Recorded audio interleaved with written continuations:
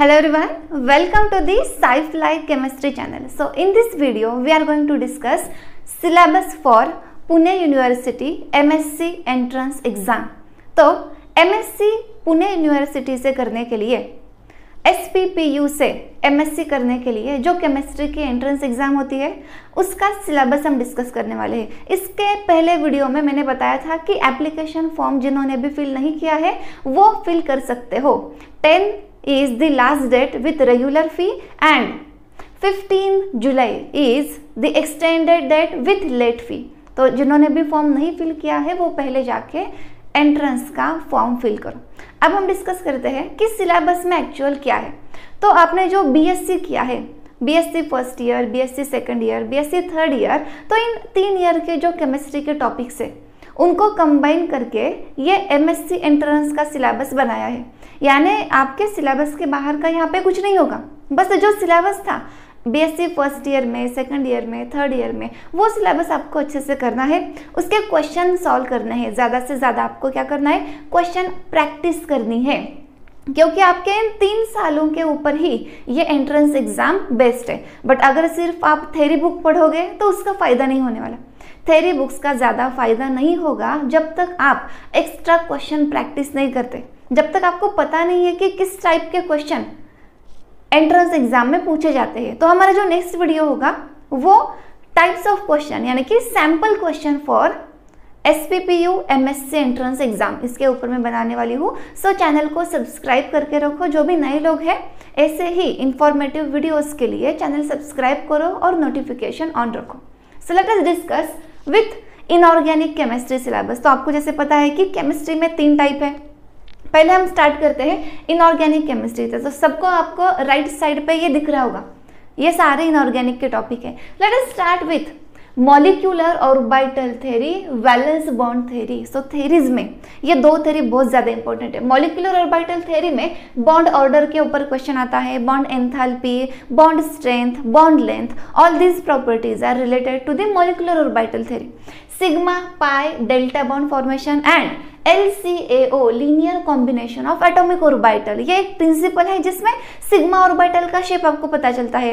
पाई orbital जब form होता है तो उसका शेप कैसा होगा, एंटी बॉन्डिंग, पाई anti bonding, sigma anti bonding, इनके शेप्स के ऊपर ये LCAO प्रिंसिपल बेस्ड है। So this is very much important from inorganic point of view. Next is coordination chemistry. So coordination chemistry में सबसे ज्यादा क्वेश्चन पूछे जाते हैं और आपको बीएससी लेवल तक का ही कोऑर्डिनेशन केमिस्ट्री एंट्रेंस एग्जाम में पूछा जाएगा। तो बीएससी में क्या होता है, nomenclature of coordination compound, central metal atom, ligand, कौन सा लिगैंड मोनोडेंटेट है, कौन सा बाइडेंटेट है, कौन सा एम्बीडेंटेट है, पॉलीडेंटेट है। तो इन लिगैंड के एग्जाम्पल आपको याद रखने होते हैं। ज्योमेट्रीज ऑफ कोऑर्डिनेशन कंपाउंड, अगर कोऑर्डिनेशन नंबर 4 है सो अदर स्क्वायर प्लेनर और टेट्राहेड्रल, अगर 6 है तो ऑक्टाहेड्रल। सो कोऑर्डिनेशन नंबर के ऊपर जो ज्योमेट्रीज है ये आपके सिलेबस में है, इसके ऊपर क्वेश्चन आ सकता है। मैग्नेटिक प्रॉपर्टीज, अगर कोई कोऑर्डिनेशन कंपाउंड दिया है उसमें कोई सेंट्रल मेटल एटम है तो सेंट्रल मेटल एटम की ऑक्सीडेशन स्टेट आपको निकालनी है और उससे आपको पता चलेगा कि उसके डी ऑर्बिटल में कितने इलेक्ट्रॉन है। अगर डी ऑर्बिटल में 0 इलेक्ट्रॉन है तो वो डायमैग्नेटिक हो जाएगा। अगर वहाँ पे अनपेयर्ड इलेक्ट्रॉन है, एटलीस्ट 1 भी अनपेयर्ड इलेक्ट्रॉन है, तो वो कॉम्प्लेक्स पूरा पैरामैग्नेटिक हो जाएगा। ठीक है। So coordination chemistry very much important in your exam point of view, बहुत ज़्यादा इंपॉर्टेंट है ना।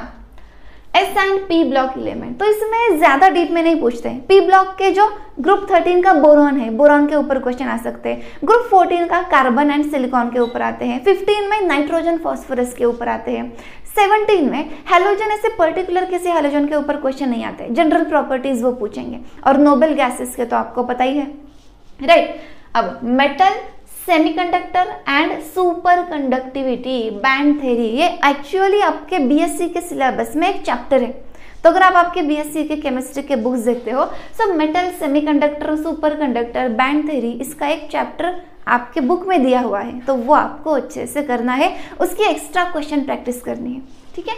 Next is ionic solid, CCP, FCC, these are close packing type. Cubic close packing, face centred cubic close packing. तो इसमें कितना coordination number होता है, CCP का कितना है, एफसीसी का कितना है, void, tetrahedral void, octahedral void वो कैसे क्रिएट होते हैं, और वॉइड का कोऑर्डिनेशन नंबर क्या है, किसमें वो वॉइड होते हैं। तो ये सारी चीजें आपको करनी है।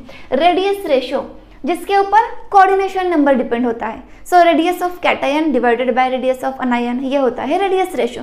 तो ये रेशो इतना है तो कोऑर्डिनेशन नंबर इतना होगा। तो ये चार्ट बुक में दिया होगा, आपके चैप्टर में ये चार्ट दिया होगा, ये आपको अच्छे से देख के जाना है, ठीक है। सो bio inorganic chemistry very much important.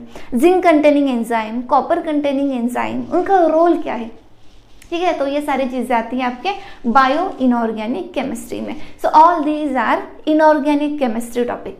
Now let us move towards the organic chemistry topic. So organic के कौन कौन से टॉपिक है आप देख सकते हो। IUPAC नोमेनक्लेचर, यानी कि कोई भी ऑर्गेनिक का कंपाउंड है उसका IUPAC नाम आपको एग्जाम में पूछ सकते हैं, ठीक है।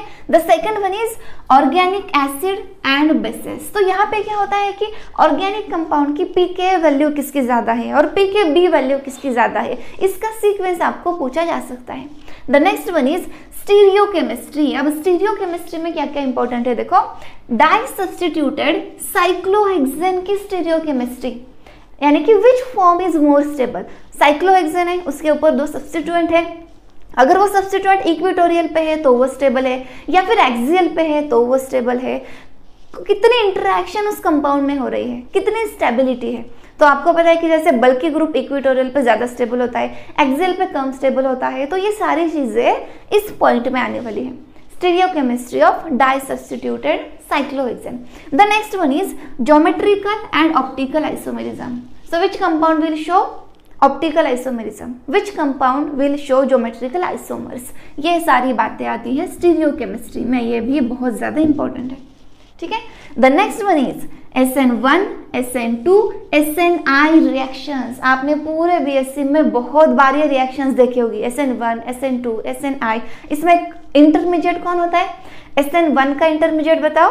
यस, दैट इज कार्बोकैटायन, और उसकी स्टेबिलिटी बहुत ज्यादा इंपॉर्टेंट है। इन which compound carbocation is more stable, in which compound carbocation is less stable, ये आपको पता होना जरूरी है, ठीक है। The next is reactions of carbon carbon double bond, triple bond and C double bond O।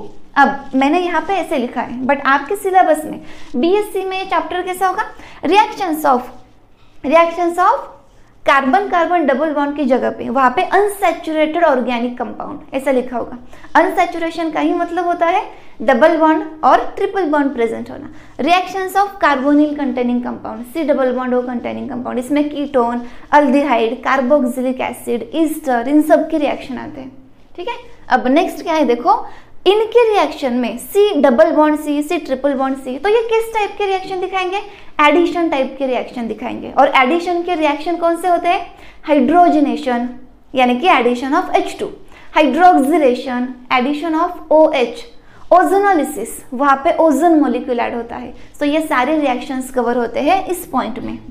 The next one is elimination reaction. So elimination के type आपको पता है, E1 elimination, E2 elimination, E1CB, 1,1 elimination, 1,2 elimination. अब इस elimination के 2 rules है, one is Hopman elimination and another is सेडजेफ elimination. वैसे ही addition में कौन से रूल होते हैं, जो एडिशन रिएक्शन मैंने यहाँ पे एक्सप्लेन किए उसमें कौन से रूल होते हैं, याद है, yes, one is Markovnikov's rule and another is anti Markovnikov's rule. उसमें पेरोक्साइड इफेक्ट, ये सारी चीजें इस पॉइंट में आएगी। एलिमिनेशन में आते हैं हाफमैन एंड सेडजेफ एलिमिनेशन, ठीक है। The next point is aromatic, electrophilic and nucleophilic substitution reaction. Then कार्बेनियन, कार्बेनियन कौन से रिएक्शन में फॉर्म होता है, सो वो फॉर्म होता है aldol condensation reaction, Claisen reaction, डेकमन reaction, Perkin condensation and विटिंग reaction. इन सब के नाम आपने सुने होंगे। तो ये एक बार आपको देखना है कि कौन से रिएक्शन में क्या हो रहा है और उसके ऊपर जो भी क्वेश्चन है वो ज्यादा से ज्यादा सॉल्व करने हैं, ठीक है। The next one is spectroscopy, तो स्पेक्ट्रोस्कोपी में ज्यादा डिटेल तो नहीं, बट इलेक्ट्रोमैग्नेटिक रेडिएशन क्या है, किसकी वेवलेंथ ज्यादा है, किसकी फ्रीक्वेंसी ज्यादा है, रेडिएशन का वो चार्ट आपको याद रखना है। फ्रीक्वेंसी दी है तो आपको वेवलेंथ निकालनी आनी चाहिए, वेवलेंथ दी है, फ्रीक्वेंसी दी है, एनर्जी निकालनी आपको आनी चाहिए। तो ये सिंपल प्रॉब्लम है। रोटेशनल लेवल क्या होते हैं, वाइब्रेशनल लेवल क्या होते हैं, इलेक्ट्रॉनिक लेवल क्या होते हैं, ये सारी चीजें आप एक बार देख जाओ। ठीक है, तो यहाँ तक सारी चीजें क्लियर है। इनऑर्गेनिक का सिलेबस क्या है, ऑर्गेनिक का सिलेबस क्या है, क्लियर है। अगर आपको पुणे यूनिवर्सिटी के एंट्रेंस एग्जाम की तैयारी करनी है, क्वेश्चन प्रैक्टिस करनी है, तो आप हमारे कॉन्टैक्ट नंबर के ऊपर कॉन्टैक्ट कर सकते हो। We are going to launch our batch for SPPU chemistry, M.Sc chemistry entrance examination. तो अगर किसी को भी कोई भी इंफॉर्मेशन चाहिए बैच के बारे में, फीस के बारे में, तो इस वीडियो के एंड में मैं सारी इंफॉर्मेशन प्रोवाइड करती हूँ और डिस्क्रिप्शन में भी देके रखती हूँ, आप कॉन्टैक्ट कर सकते हो। Now let us discuss about the physical chemistry topic. ये आप एक बार नोट डाउन करो, फिर हम फिजिकल केमिस्ट्री का सिलेबस देखते हैं।